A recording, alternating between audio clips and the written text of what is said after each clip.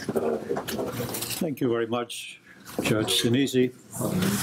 We now pass on to our second presentation, Views from Europe. And the Judge Sinisi and the next speaker, Stefano Dambruoso, I know them, or they know me, mostly because of connections with my son. Something that happens in life when you're known through your son. Both of them know me through my son. Our next speaker, who is going to speak on Justice Scalia's legacy from an Italian perspective, is also a native of Bari, or Bari. And he is presently a Questore of the Chamber of Deputies. That is, I guess the equivalent we have here is Sergeant at Arms in the Italian Chamber of Deputies. We're not going to ask him what happened in the case of was it a Cinque Stelle who claimed to have been punched? But anyway, I guess that's part of the problem that you have having that job as Questore.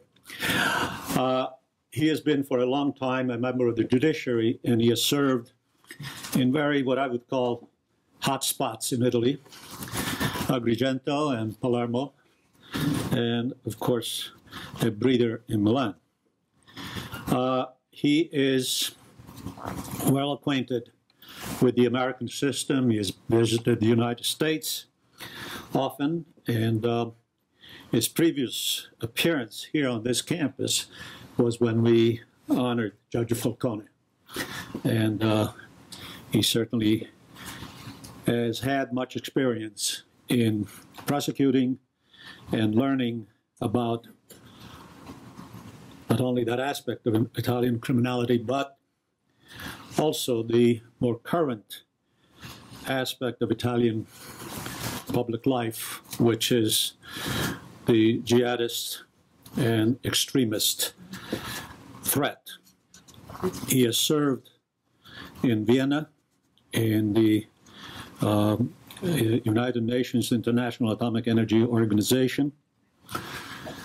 And finally, in 2013, he became a deputy, a member of the Italian Parliament.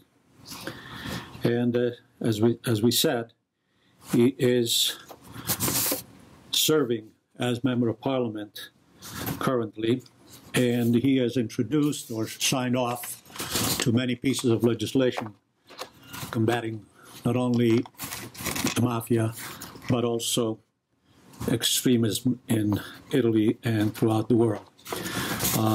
I would like to introduce to you Deputato Stefano Dambruoso.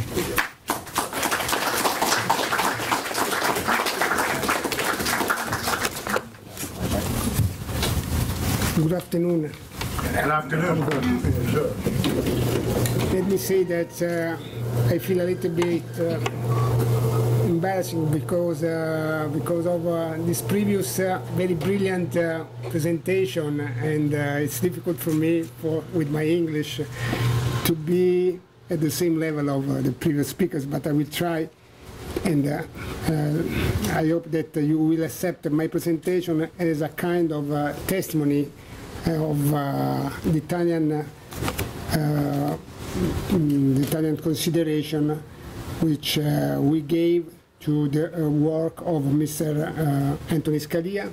I had a very rare and was really a privilege for me to share with him one night in the house of American ambassador in Rome on 2013, and we share some consideration on the level of terrorism in Europe, just some months before the tremendous fact which happened in Paris. And we share, I was really interested to feel how much he was really involved in this battle which U.S. every day combat against this kind of risk and danger, and it conveyed to me that really the U.S. intelligence, U.S. organization needs to feel that Europe, united Europe, and not each country, but united Europe is cooperating with U.S. against this really difficult situation. And let me thanks to all my friends which think to me for another invitation. I had the privilege to be here 4 years ago with Mr. Grasso for commemorating another very big international judge, Giovanni Falcone, and I have the opportunity to keep a relation and contact with this fantastic organizer, which is Mario Mignone, and I hosted a very smart and brilliant group of young students this year. Last summer, they visit the House of the Italian House of Parliament, and for me it was a privilege to host them and to show the beautiful place where I have the opportunity and the privilege to work in this period of my life. But coming back to Mr. Anthony Scalia, the death of a constitutional judge, in this case a justice of the U.S. Supreme Court, where appointments are for life, is an event of considerable import, given that the court has a powerful role in the public life of the USA.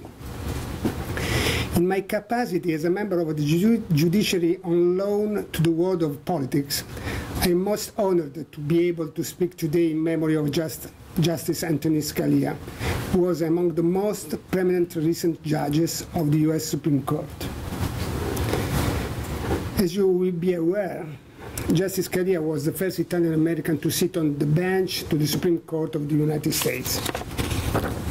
And from the moment he took office, Scalia followed an entirely consistent conservative line and, often through his famous written dissenting opinions, argued against any evolutionary interpretation of the Constitution, preferring an originalist doctrine that he himself developed based on the original textual meaning of the constitutional provisions.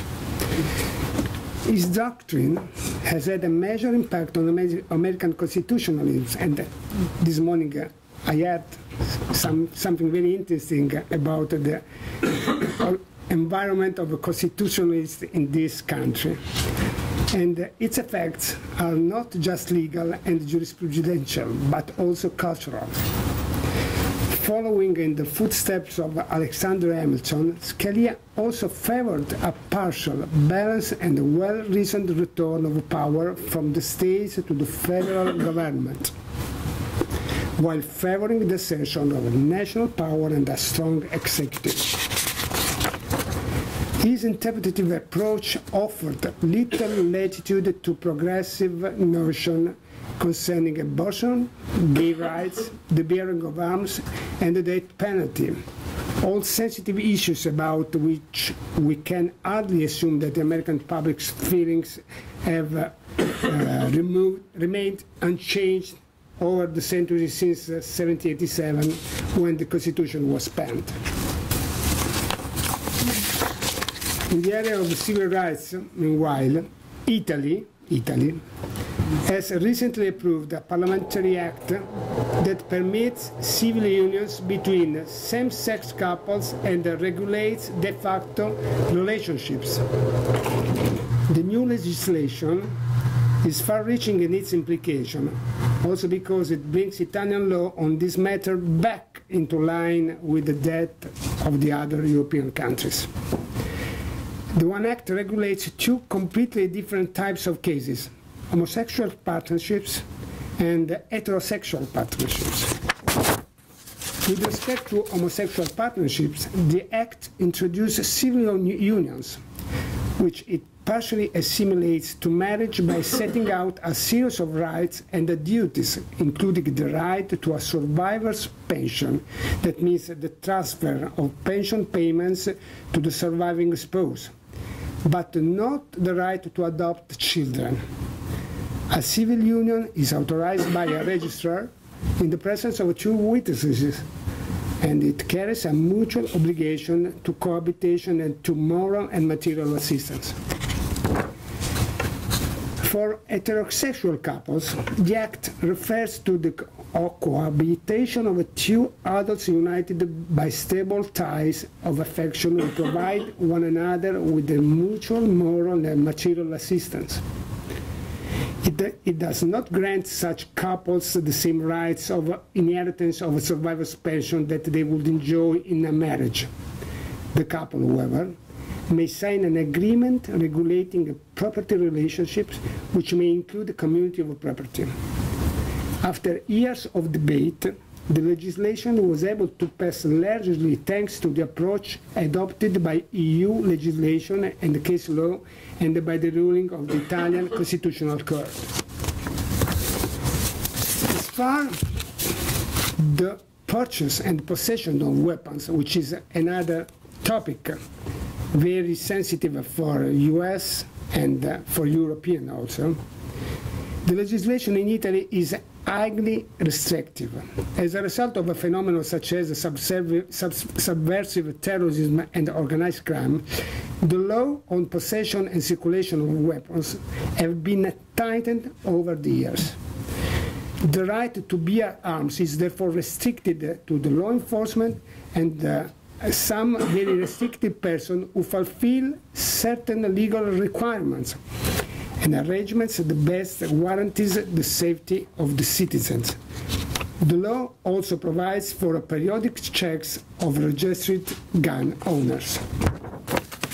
Scalia was convinced that the US Constitution had a static meaning that does not change from generation to generation, but is to be preserved and presented to the public at large through an attentive and accurate reading of the text, informed by an awareness of its historical circumstances.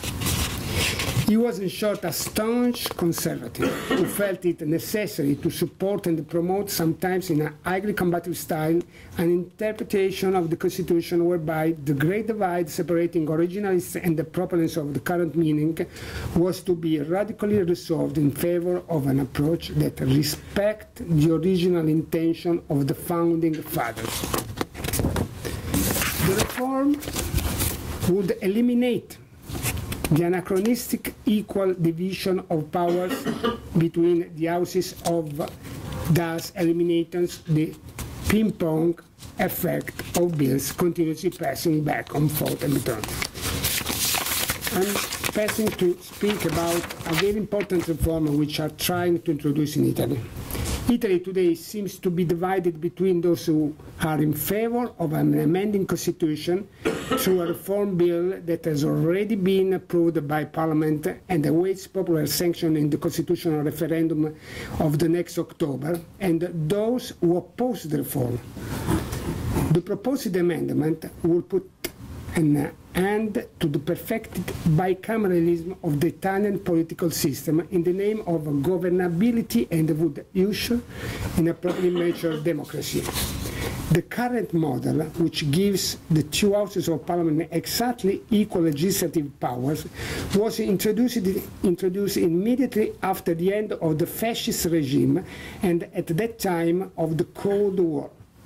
It was justified by majority parties on the grounds that Italy needed to counter the communist threat that might have drawn the country into the Soviet sphere. This reform would eliminate this anachronistic equal division of powers, and the Chamber of Deputies and the Senate, which has been the cause of many delays and duplication in the past, should be eliminated. The complete parity of the two powers of the two houses, coupled with other political reasons, has been acting as a brake on their legislative productivity. Under the proposed reform, political action will be able to proceed with the necessary speed required by the demands of the economy.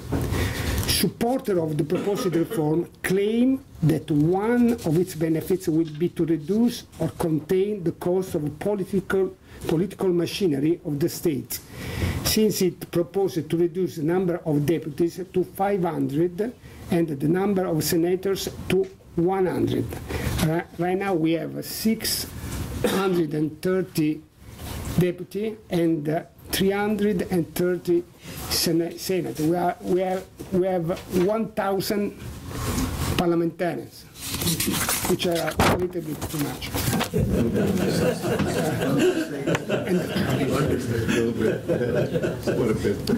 The Senate will have, in any case, full legislative powers only in matters of constitutional reform and constitutional laws. As regards ordinary bills, the Senate's powers will be limited to asking the Chamber of Deputies to make amendments. For legislation affecting the powers of the region and local authorities, on the other hand, the Senate will wield greater authority than the Chamber of Deputies, which, if it wishes to reject the Senate's proposal in this area, will need to muster an absolute majority. Finally, the Senate will lose its power to pass a vote of confidence or not confidence in the government, which will become the exclusive prerogative of the Chamber of Deputies. Yet, some remain critical of this constitutional reform, which will soon be put to a referendum. Its opponents argue that it will not end the bicameral system, but simply make it more confusing and lead to conflicts of jurisdiction between the central government and the regions. But these are reasons which my party and the majority in this moment, part of Parliament, doesn't agree and doesn't share. But to return to Justice Scalia and to end my presentation, let me tell that he was regarded as a strict guardian of the Constitution and as a strong opponent of the idea of a living Constitution, but also an excellent judge. For this reason, it will not only go down in history, but will also continue to be part of the future of the United States and Italy as a shining example for future generations. Scalia was a man of the law who, like the prosecutor Falcone and Borsellino, was a credit to the Italian nation for his work, the force of his conviction, and his resolute defense of constitutional principles. For Scalia, it was up to the times to adjust themselves to the Constitution, rather than up to the Constitution to adjust itself to the times. Let me tell again, thank you very much for this invitation. For me, it's an honor to be here among very high level of colleagues which works in this jurisdictional activity in the US, and thank you for the invitation. Thank you very much.